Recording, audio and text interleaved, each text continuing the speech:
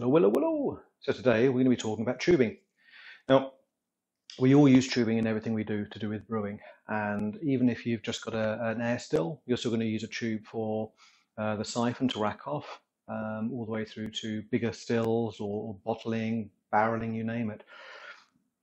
A lot of the products you buy, they come with a tube and you just stick with that tube.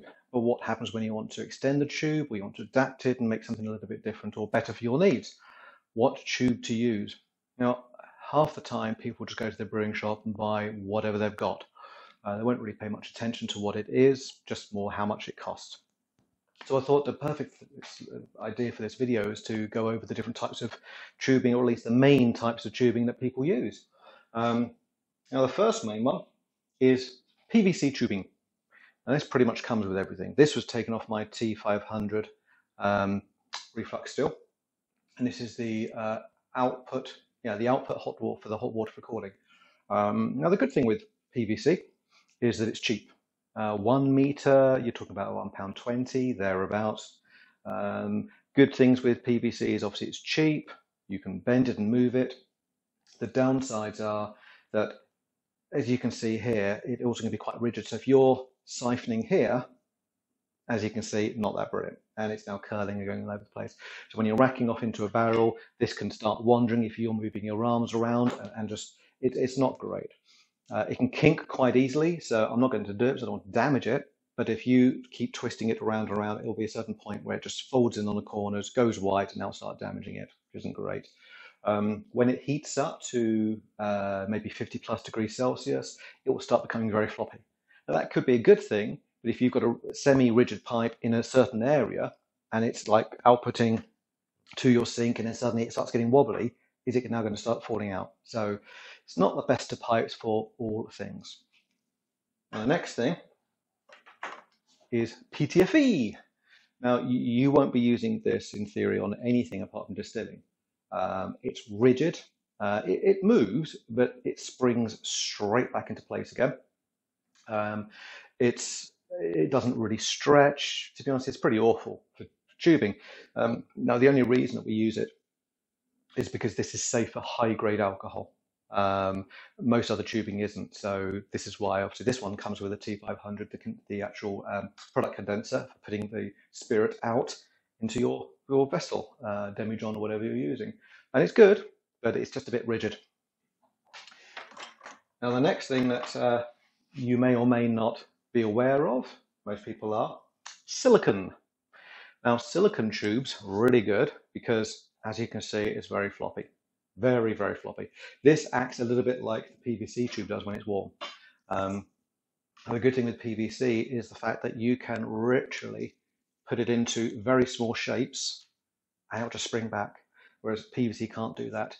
If you actually kink it, and like this, I'm now folding it right over, so it's actually really, really nasty shape, it comes straight back in shape again.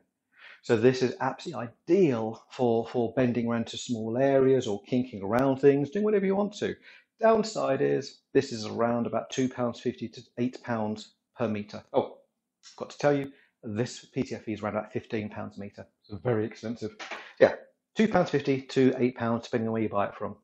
Now, the big issue with all these three, it's called them like plastic rubbery type, and obviously the PTFE is different, but they need to be food grade if you are working on the actual spirit itself. So, for example, if you're using to collect spirits, it needs to be food grade PTFE. You must not use PVC or silicone.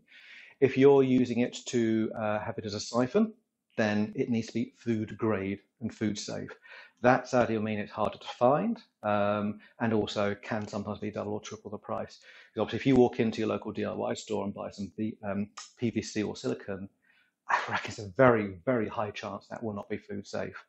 Is it then safe for you to then be using it? Well, unfortunately, that falls into has two separate answers. The first is the fact that food grade or food safe grade is being used on machinery that has not been used for other purposes. So it won't be having any dangerous oils or chemicals or residue from anything else, so which are toxic to us. And the second thing, obviously, the ingredients, the bits that have made this are also safe. So if you do buy something from the hardware store and you put some beer or wine or something through there, how do you know that that's not going to leach out any flavors which could be toxic? You don't know, and that is the problem. So only ever buy food grade stuff.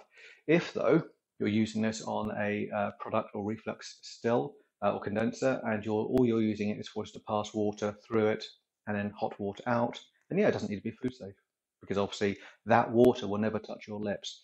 That is unless obviously you're outputting it to a barrel, you're going to collect it later. I collect mine and put it on the garden. But if you're putting it into a barrel to then use it for something else, which will be for human use then or consumption, no, food grade only.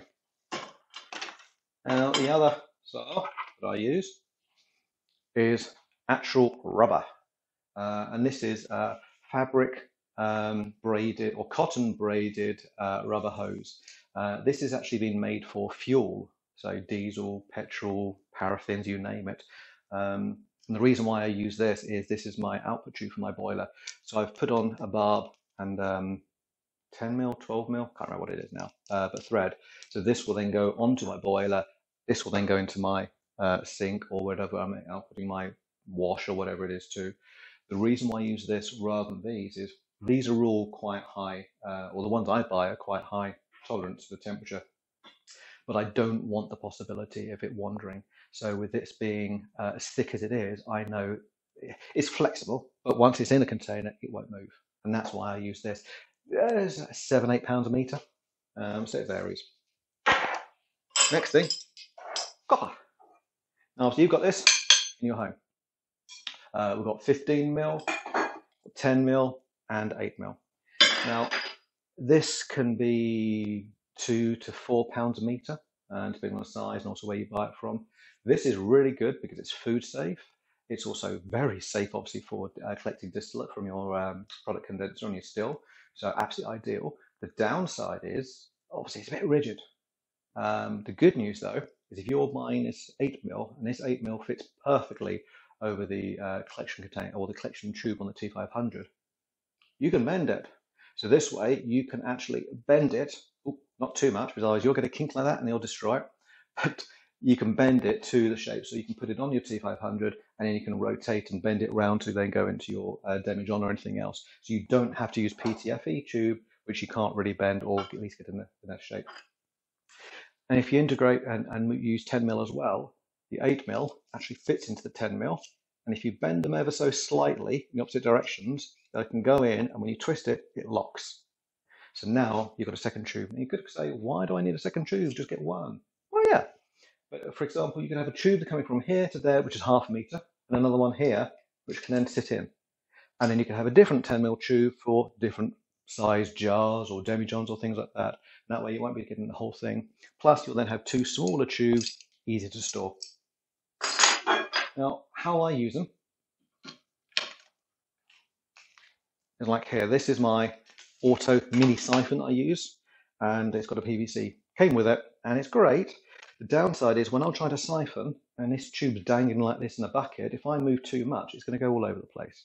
I want it to be flat and solid, straight down, so it stays in that barrel. So bin that, and then if you then substitute it with this tube, and if you notice yellow tags, what I always do when I buy tubing is I write on there what it is. So this one says 6 millimeter internal diameter and 10 millimeter outside diameter.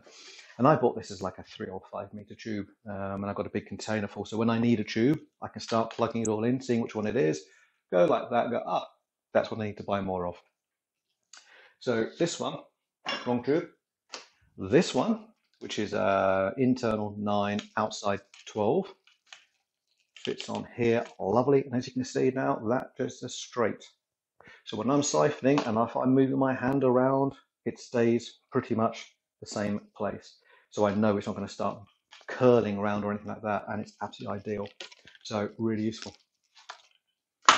And then the other one is this is my bottler. So this has a little a steel ball and spring on there. I attach this to my bucket full of beer. When I'm bottling, I will then put this in, push down the needle, it will fill the bottle, and I can bring it out again. Really lovely bit of kit, but again, while this will be on a tap on my barrel, it's fairly good. it is just so much easier when you have it on a silicone tube, because then you've just got a lot more freedom, a lot more movement, and you don't feel quite so much weight from the PVC tube. So again, really useful, and it pulls off easily. You don't need to heat them up to then try and push them over and then know you're never going to get it off. So I used to have to keep unscrewing this to then sterilize and clean in here to get to the tube. Because once the PVC tube is on, you don't really take it off, and if you do, you start getting all the rippling effect. You've got to cut the ends off after a while because they just keep expanded. Whereas silicone tubes do not; they're permanently on there, but they come off very easily. So there you have it. I hope that this video has helped you. If you've got any questions, obviously post a comment below. But realistically, have a bit of fun, experiment with tubes. Just make sure that if it's going in any contacts with any of your brews that obviously coming in contact with your mouth, make sure it's food grade. If you're just passing water through it, then that's fine. Also experiment with wall thicknesses. Silicon is 1 mil is fine. Sorry, PVC 1 mil is fine, but for silicon go 2 mil, as that gives it a lot more rigidity. But well, I hope you find this interesting.